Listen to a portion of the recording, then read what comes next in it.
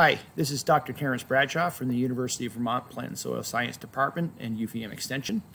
I'm going to explain using the USDA Web Soil Survey application to evaluate a piece of farmland for basic soil characteristics. Here we have a standard Google search, Web Soil Survey. I just wanted to highlight the URL for this, websoilsurvey.nrcs.usda.gov. And if we click on that, we see that the actual URL that it takes you to is a little bit more complicated, and that's why I showed the quicker URL to find. This database utilizes the soil survey maps that have been collected for decades for most every county in the United States. So odds are very, very great that the data will be available for your particular site. So you get to the main site. Aside from getting to all the other soils information you can find through the NRCS, you can start the Web Soil Survey application. And this will open up a separate application, bring you to a map of the U.S., and will allow you to drill down to the particular piece of land that you want to evaluate. As we drill down to this, it's helpful for us to select an area that's 50 to 200 acres. You could do a little bit more, but the data starts to lose granularity. It's also important to recognize that these soil maps were developed, but not by necessarily collecting data on every single field in the United States. So this is an important way to gain kind of a landscape level sense of the soil qualities, but you still need to dig down and do your own assessment of the particular soil on a site. So to get down to the particular site we want to look at, the best thing to do is to look at this quick navigation bar. And if you know the address or an address nearby, that's the quickest way I've found to get there. But you can search by latitude and longitude, state and county. If you know the particular soil survey book that you'd be looking in, you can look through that. But I always just go to the address. And you can see that I've started to enter the University of Vermont Horticulture Research and Education Center address. And we'll use this as our example. And we just hit view. I've found that it's not super case sensitive. You could say Green Mountain DR and it will most likely bring you here. But it's brought us to this particular site. Now it's important, we're now going to work within this window where my cursor is. So it's important to scroll down until you can see most of the window. This is something where sometimes it helps to have a second monitor or a larger monitor to work with, but I'm doing this on a laptop screen and we should be able to work just fine.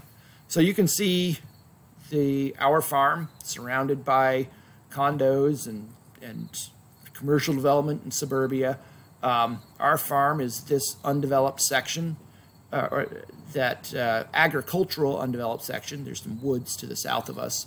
And I want to drill down further and I want to select something called an area of interest. And we need to define an area of interest in order to tell the database where we want to find soil data. So if I want to look on this entire property, what I'll do is I will come and I'll make this a little bit bigger. So we can see this better. One thing that's important to recognize is by default, we're on the magnifier view. So if I tap anywhere on this map, it's going to zoom in. And sometimes that can sort of get you off base and get the map off of where you wanted, especially if you zoom in or zoom out on a corner away from where you're looking. And so sometimes it helps to just go back to your search, and that'll bring you back to your centered spot that you were looking for. It'll highlight the county that we're in, so this is showing you that this is looking within the Chittenden County Soil Survey.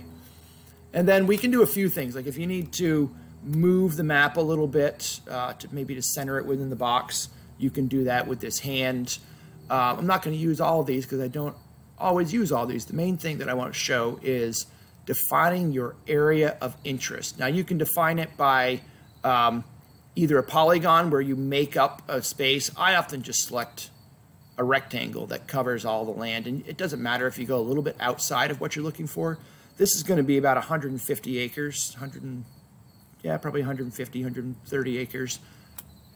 And I select that space, and what will come up is this hash marked section of the map. So I just defined my unit within this. I guess it's 240 acres, a little bit more than I thought. Okay, now that I've done that, what I have not used the import or export functions. I know you can take this data and export it and then work with it outside of the survey, but I have never done so, and that's beyond the scope of this quick tutorial. So I've highlighted that area of interest, and now what my main question is, what's the soil? What's the underlying soil type within this area? So now I move up and I move over to a different tab, and this is where I want to go to my soil map. And now within that particular window, you can see the different soil map units or soil type units that are on this property. So I can see, and now I can zoom in if I want to. So if I want to look at the front fields in particular, now I'm going to need to, oh, sorry, I zoomed out.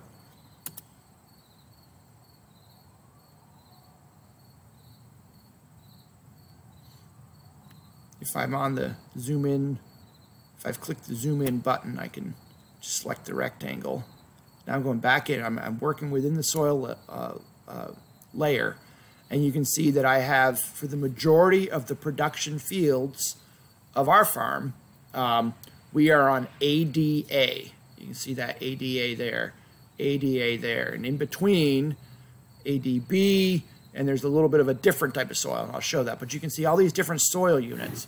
Now, where the delineations lie does not mean that's exactly where the soil types will lie, but it's often you can often see when you look at a map, you can see how development changes based upon the soil type, and that's often because a slope changes or a site is wetter or something like that. So you can see under LF, which is, I need to keep going down,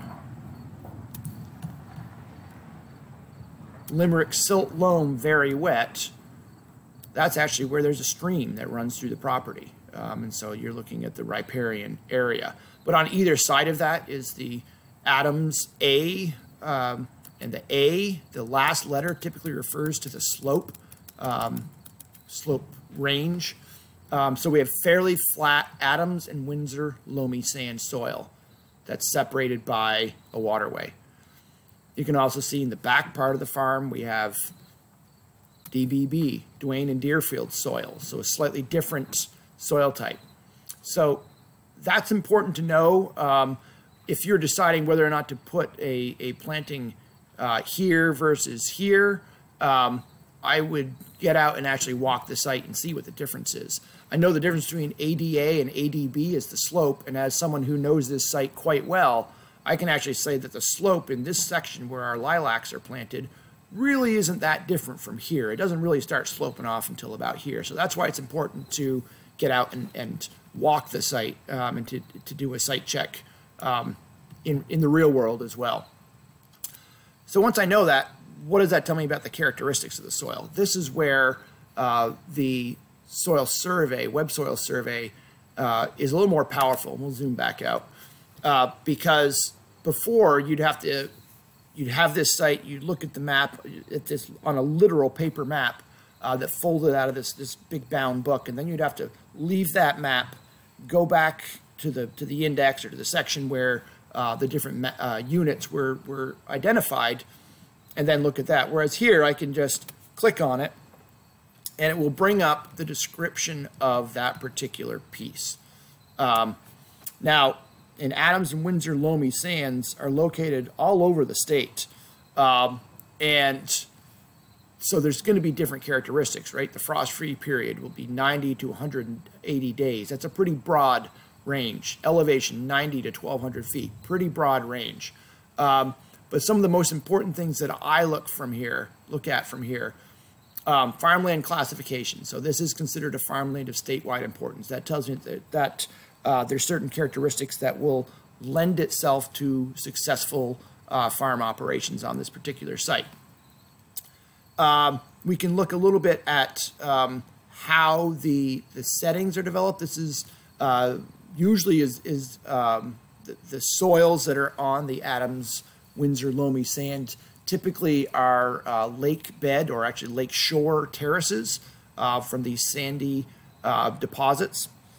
But the important things I like to look at is the typical profile. And what this will tell me is how far down I go before I start to run into ledge or a restrictive feature that would impede water flow, which is especially important with the crops that I work in, apples and grapes, where you need to have well-drained soil.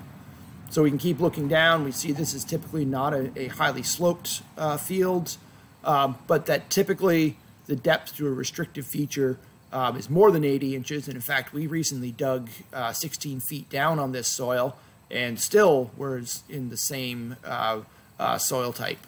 So we definitely can dig deep on this site, which is good for planting perennial crops where you have deep-rooted systems that need to have good water drainage. Drainage class is somewhat excessively drained.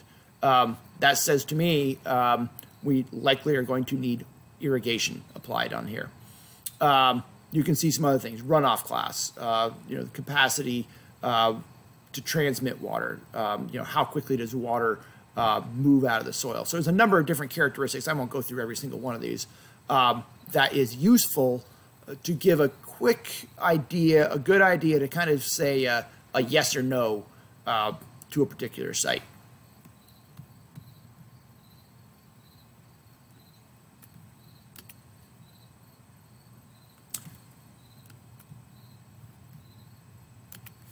So that's really all I wanted to cover on this quick tutorial. I recommend using the web soil survey and looking at a few different pieces of land, particularly pieces of land you might be familiar with, and use the survey, get a sense from your chair, from your computer, about what the soil is going to tell you, and then get out and walk the field and see how that correlates. Most times you can get a pretty good sense, particularly about the drainage and the bedrock, the distance to bedrock or other features that will allow you to kind of screen out a site in terms of whether it is a suitable or an unsuitable site. Sites that may not be farmland of statewide importance or other important farmlands don't necessarily mean they can't be farmed. It might just mean that you may need to apply irrigation, or that you may need to use some kind of tile drainage or otherwise moderate the site to make it more amenable to your particular crop you're growing.